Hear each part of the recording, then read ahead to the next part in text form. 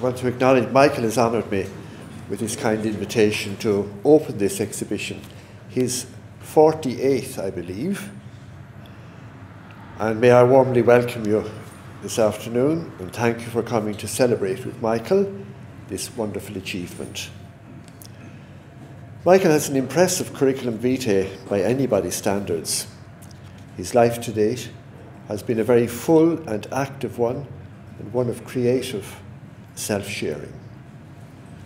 No doubt, but Michael is a creative soul, artistically unconfined, open to explore and to express himself through a variety of media.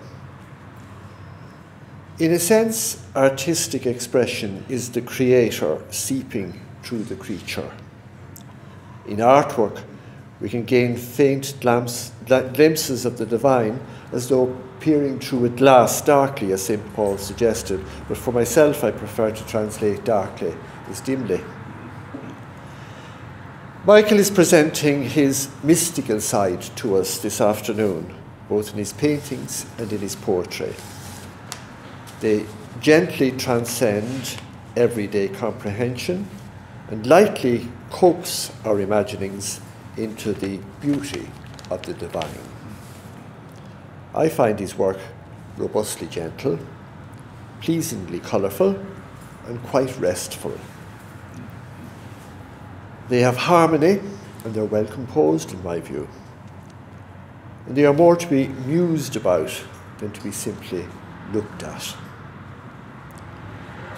I am assured that there is an artist dwelling in all of us. It is, I suppose, the indwelling of the Creator Spirit, our image and our likeness. An occasion like this must enkindle in us a renewed resolve to nurture and to find new ways of expressing our own inner artistic nature. And as the song says, see this little light shine. See this little light of mine, I am going to let it shine. With hindsight in my life gained over many years, I think I would like to have asked my Creator to have given me a more generous dosage of genes or chromosomes or whatever it is that would have made me a quality sketcher and painter. It is a gift I greatly covet. So again, my congratulations, Michael, on your many and varied artistic achievements. And may you have many more years enjoying and sharing your remarkable gifts and talents. Thank you.